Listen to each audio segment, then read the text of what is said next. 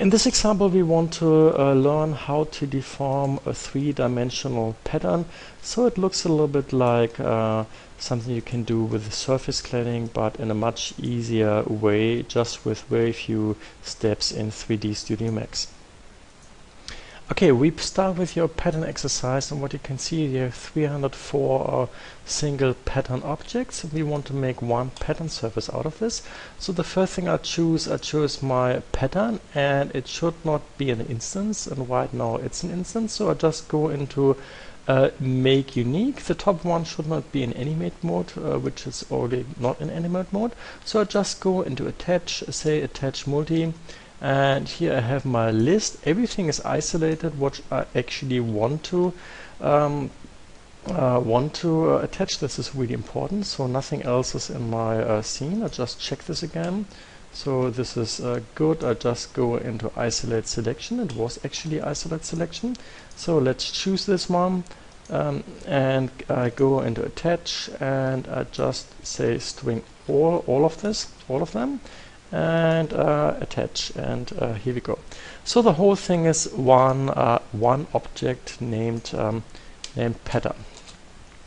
Okay, just because I want to deform it, I just put some modifier on it. The first modifier is my weld modifier. If I select all my vertices, I can see that the amount of vertices is 9120.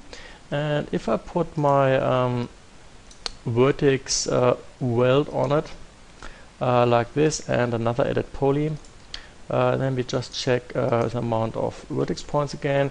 It's now 6,258. That's really good. By the way, you could also do the vertex weld in my edit poly.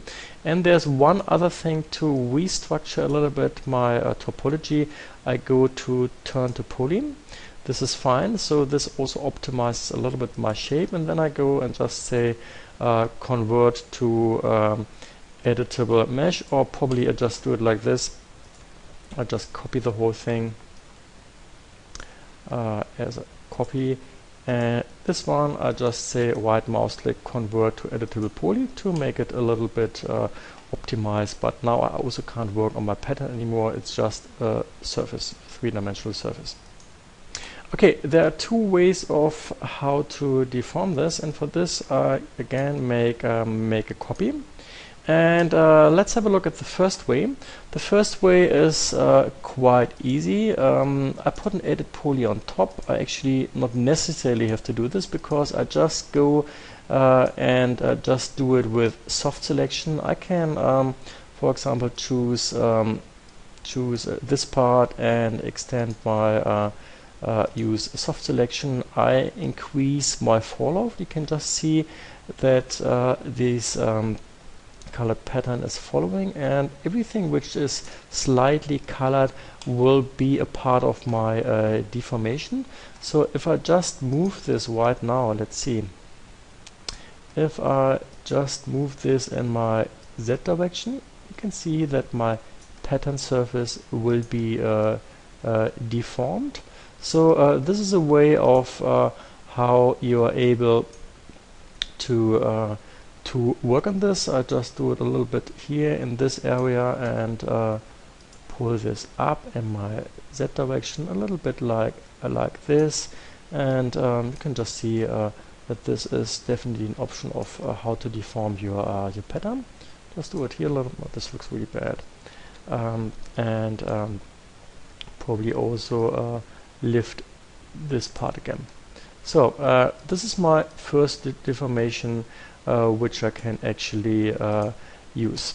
The next possibility is my FFD box. If I just add an FFD box, then you probably choose not FFD 2x2x2. I just go into FFD box, because here I can change my control points. And right now we have 4 control points in length, width, and height. And first of all, I reduce it in my height. I just only want to have 2 control points.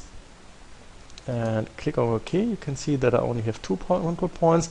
And in X and Y direction, or length and width, I go probably into 3.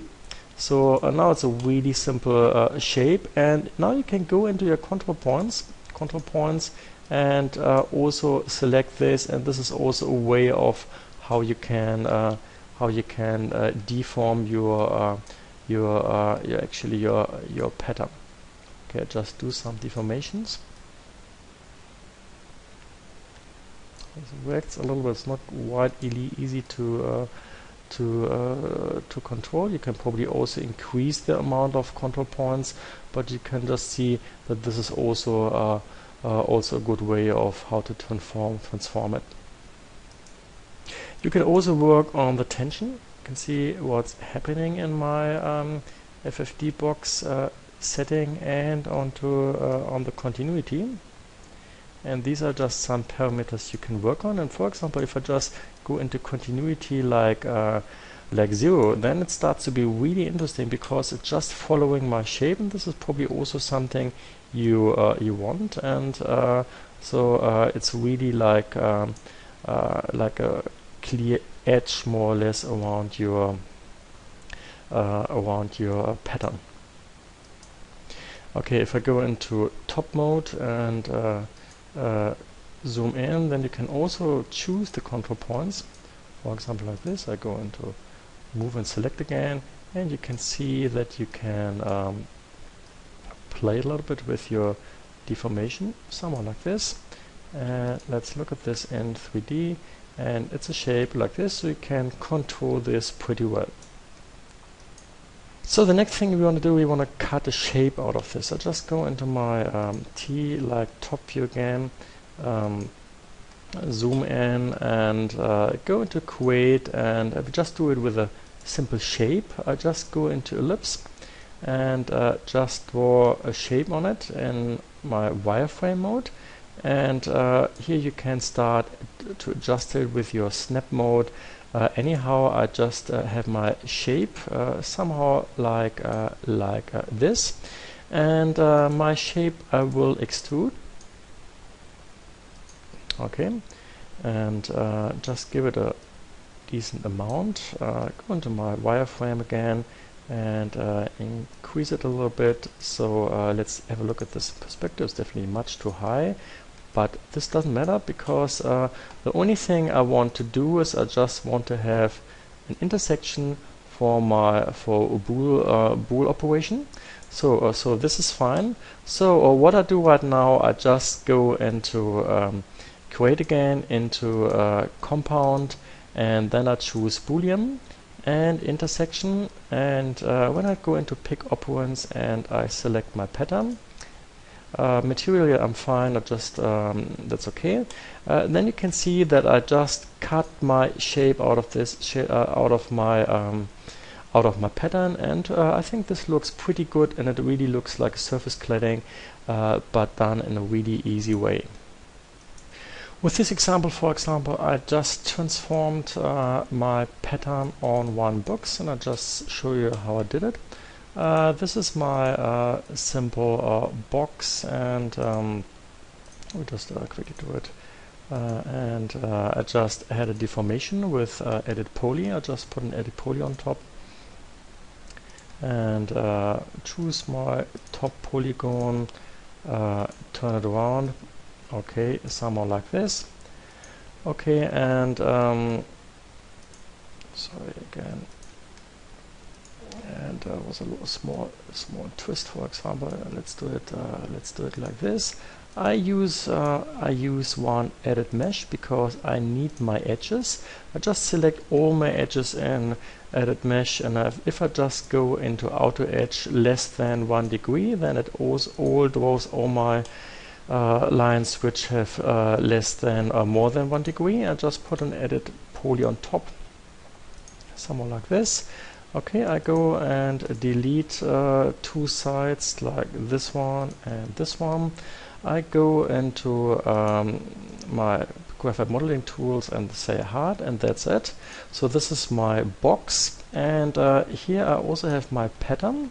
This is my pattern. I just go into isolate selection with both of them like this, and my pattern first I just turn it with angle snap on, and and I also can see that I want to move my pivot point, effect pivot point to the center, so it's just in the center. Makes sense, it's not so essential actually. I just move it to 90 degrees. I go again into my top view and I just move my object already to the side with my open cube. So let's do it again. So I just move it here to this side, and I already turn it somehow like this. Okay, and so what I need, also move it down a little bit. What I just need is an FFD box, and I just use in this terms an FFD box 2 by 2 by 2. That's good. I switch on my snap toggle, right mouse click vertex, that's fine, and I go into my control points, take this one. And important, I have to select it in a way that all axes are selected, move it to the top, choose this one. All axes have to be selected, not X and Y, X and Z, so all of them, it's really important. Snap, take this one, everything has to be selected, and snap, and then this one. Okay, and here we go.